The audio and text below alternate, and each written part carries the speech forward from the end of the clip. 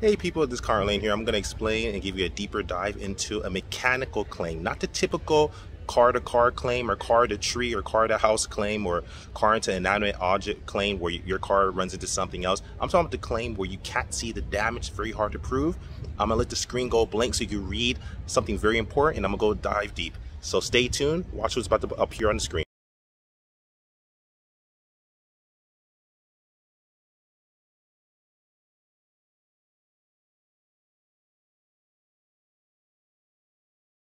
Hey people, this is Conrad Layn here, hanging out.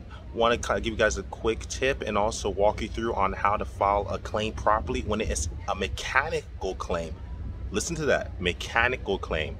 So unfortunately, it's very hard to prove a mechanical claim. It's not Turo's fault, it's no one's fault, just very hard to prove. So for example, say you have a chair, you know how you could press a button to move it forward or press a button to move it back or move it forward, move it back.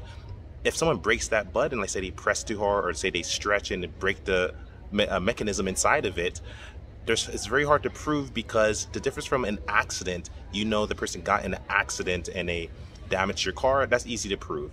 What's hard to prove is when there's damage done to a car that is mechanical in nature. So say a sunroof and say it doesn't, or a convert top doesn't convert back, or say the button doesn't work when you want to push the seat forward or push the convert top back or push the sunroof back and forth and doesn't work any longer. Stuff like that that's mechanical in nature where you can't see the actual damage but the mechanism isn't working anymore. Very hard to prove.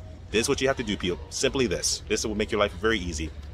Of course, as usual, take as many pictures as possible, but what you really have to do is take the car to a shop, and then from that point, from when you take it to a shop, you get the person there who's a specialist at looking at cars in that department of service, and then you have them run their report on it.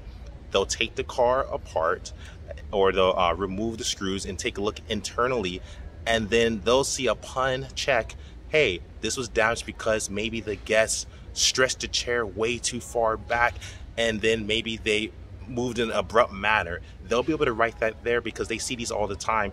So long story short, when there's mechanical damage, you try to file a claim for it, typically you're gonna be declined and denied. Unfortunately, not because any fault of your own or Turo's own, it's just because it's hard to prove. You have to prove that the damage was caused by the guest and that guest. So what you want to do simply is do this. Take your car, if the convert top isn't converting back anymore, if the sunroof isn't moving back and forth, if the chair isn't moving back and forth upon you pressing, if it's mechanically broken in some type of fashion, take the car to the dealership or body shop, get a written estimate stating what's wrong with the car from the professional there, and give that to Turo. Voila.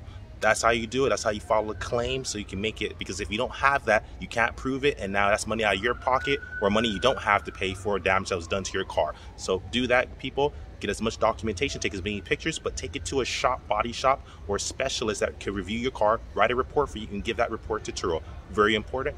If you like the content, like, subscribe, and share. Conrad Layn out.